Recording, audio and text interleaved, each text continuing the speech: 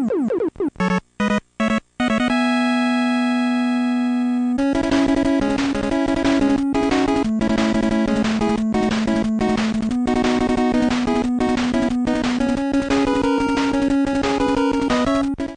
YouTube, this is Dave, the NES guy, and I'm back with another pickup video. I have a bunch of stuff to get to this time, so I will start right away. First off, I got 3 games online from JJ Games, a great place to buy if you're Canadian and you like free shipping from the States. First off, I got Super Jeopardy,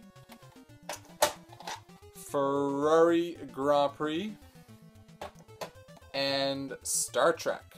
Got them all at really good prices. You know, going for the complete NES collection, so I'll never play those games, but they are there and they will sit, you know, somewhere there. Next, I went back to Cash for Games, or should I say the basement of Cash to Games, where I hung out with Pierre and Ken a while back and got a great deal on a bunch more games. I'm trying to get to their place as often as possible because they're opening their new store in August, and I want to get, you know, stuff before other people do. And they're giving me really good prices. Like, they're giving me price charting prices, and I can't argue with that. It's the best way to go. So they gave me, and they also gave me a couple of free games, and I like free games. So I got NBA All-Star Challenge, Super Pinball, and MLBPA Baseball. Clearly I'm a baseball fan because I had to look at that. Like, if that was hockey, it'd be like the NHL. No, I know that already. Okay, so I got those 3 for free, and then I got a bunch more NES games for money. Obviously, right? So, first off, I got Ninja Kid, which is a really neat cover because, like, there's a screenshot on, like, I've seen some interesting stickers on games, but to have a screenshot on the cart, it's you know, it's kind of unique. I don't think I've ever seen that. Picked up Jaws, a very, you know, mediocre game with a misleading cover.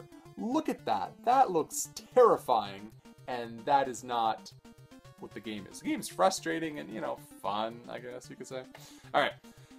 Got Mighty Bomb Jack. Not fun at all. Next I got Clash Ball with a sweet label. It's mint.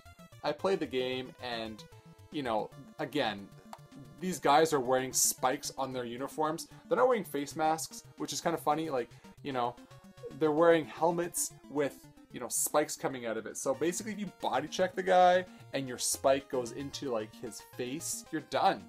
But that's the price you pay for playing Clash Ball. I didn't mess that up. Yes. All right.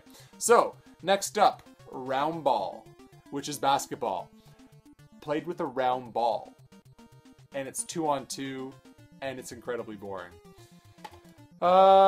Daydreaming Davy, another really good label. It's mint, and, you know, the AVGN does a great video on that one there. Also picked up Indiana Jones and the Temple of Doom, another Tenjin cart. Last 2 here, Life Force by Konami. Really good game, super tough. Wow, it's tough. Lives up to its reputation. And lastly, from Cash for Games, I got Pac-Mania, which is a really fun game. It's an isometric view of Pac-Man, and you can jump. Like, you can jump the lines. So it's actually a pretty fun game to play. So I got those at, you know, great prices, really happy. And yeah, so I was really happy to pick those up. That brings my NES total to 515 now. And I am going for the complete collection. You know, it's definitely getting harder to find games that are, you know, decently priced. I mean, anyone can go out and buy games for hundreds of dollars, but I'm getting games at good prices, and I'm still in the 500s, and, you know, I'm gonna keep climbing, and, you know, I'll get as close as I can to that goal. Finally, I got some games. I did a trade with the Gaming File. I was at his house a week ago, and I brought over some Game Boy stuff, including a purple Game Boy. And he had most of the other games, but he didn't have a purple Game Boy. So I was able to trade him a purple Game Boy for the box and manual to Star Wars for the NES, which is cool because I already had the game. So now put them together and they go on this shelf with my boxed games. So that was a really sweet trade. I think it worked out for both of us. He got rid of an extra box he had, and I don't collect Game Boy.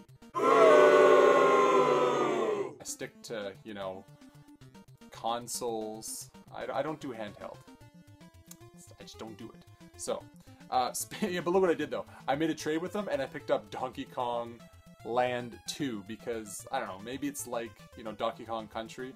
I'm okay to play a few games on the Super Nintendo when I get them, but I'm not collecting them. But yet I have one right here.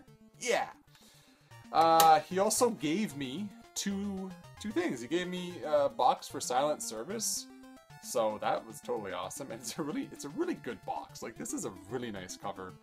Honestly, it's really cool. Game is, you know, junk, but the box is pretty cool.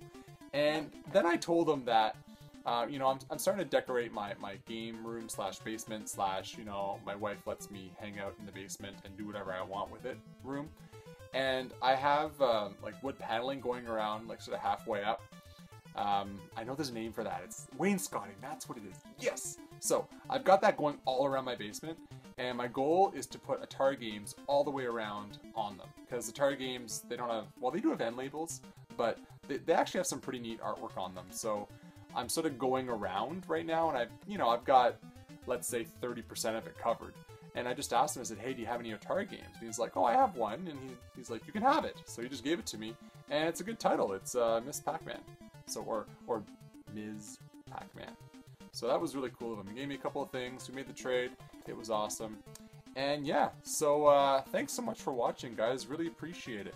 Take care.